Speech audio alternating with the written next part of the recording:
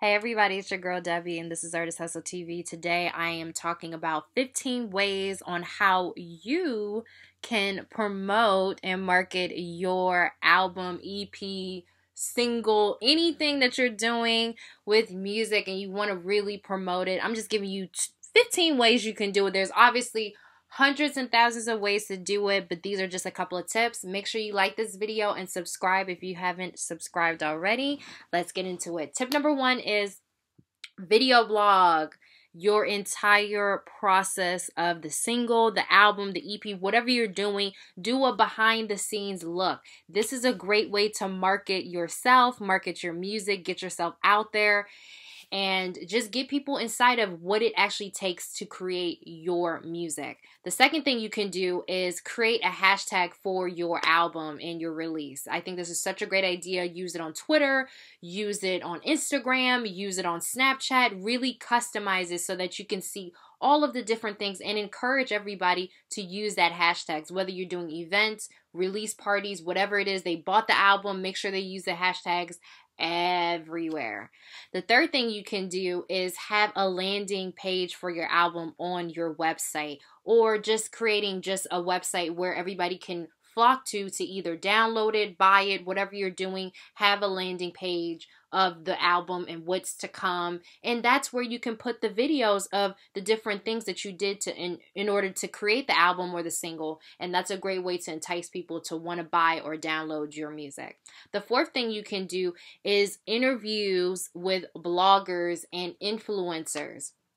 Great way to get more promotions, great way to do it. You can start with smaller to mid-sized bloggers, because obviously the big bloggers, you're going to have to pay. If you have the money to do it, do it. I think that's a great way to do it because they already have the reach. But make sure you do your research. Don't just go to every single blogger, every single, they have over 100,000 followers. That doesn't mean that it's going to be a good fit for you. Sometimes the smaller to mid-sized bloggers, they're more engaged with their community. They're more engaged with their audience. There's more incitement, there's more everything. So don't assume that because it's big numbers or it's a big blogger, it's going to be big results. That's not always the case. Now, sometimes it is, but it's not always the case. The fifth thing you can do is submit your press release to other free press release websites. They have so many different free ones that you can submit your album to. Make sure you write up a good one or hire someone to write your press release. That's another way for you to market it. The sixth thing you can do is perform at house parties and college parties and high schools and different events that are going on. These are all different ways to market yourself. If you already have performances going on, tell people about it. Entice people to remind them, hand out flyers after, you know what I'm saying? And that's another way to do it, is hand out flyers after performances or after your shows or your friends' shows. Entice people to remember to contact you, to check out your stuff, go to your website. People will forget. They have so many other things going on. You want to make sure you do it and make it as easy as possible for people to remember that you have something going on. The seventh thing you can do is cross promote with other artists or other people that may help you reach out to your target audience.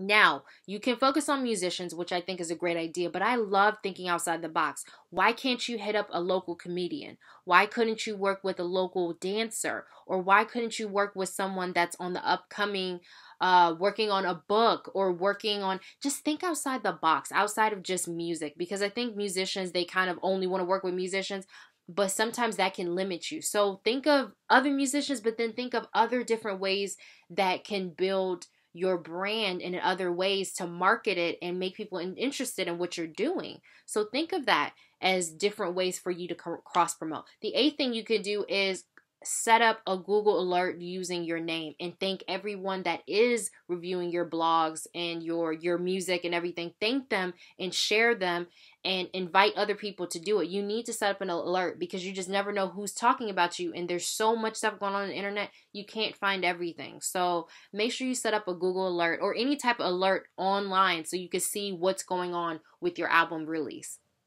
The ninth thing you can do is make it easy for people to download or buy your music. Do not make it difficult, okay? If you can possibly have your stuff everywhere, SoundCloud, Apple, wherever you're doing streaming, Spotify, anywhere, your website, especially your website. You cannot have an album, EP, whatever it is, and you don't have it on your website. I think that's so crazy when artists do that. And I'm like, where is it? Oh, you got to go to SoundCloud. Oh, you got to. No, every platform you're on, make it easy for them to either buy or download your music. Whether you're giving out for free or you're charging, make it easy and simple as possible. The 10th thing you can do is ask a YouTuber to review your album. So say there's a YouTuber that loves to talk about entertainment or music or maybe something else. Maybe they love to talk about fashion.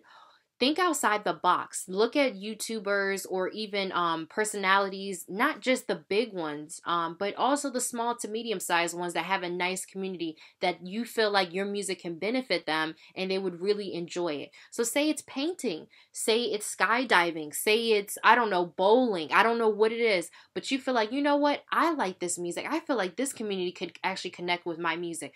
Reach out to them. Think outside of music. Don't just think inside of music because that's overcrowded. So that's another way for you can do it. The 11th way you can do and market your music is uploading lyric videos to YouTube and other video websites. I think this is such a great idea and great strategy because sometimes people listen to your music and they don't know the lyrics, okay? They just don't know the lyrics. It's not like, so upload some lyric videos to YouTube and other video platforms of your album, your single, whatever it is, of your music, and make it easy for them to remember your songs, to watch it again, to listen to it, to download it, whatever it is. Make it fun, make it memorable, and make sure you always include a link for them to download the whole thing or download the single, whatever it is. Make it easy for them. The 12th thing you can do is invite local media to your live performances with free press kits, and not free press kits, press passes. That's what I meant to say. So what you want to do is talk to the local media, invite them out to your shows, invite them out to your release parties, whatever you're doing, and give them free guest passes and ask them, could you please review it and give them your materials and tell them, you know what, can you invite them out. Tell them, hey, this is a great time for you to enjoy me. I want to get to know you. Please come out. I would support you.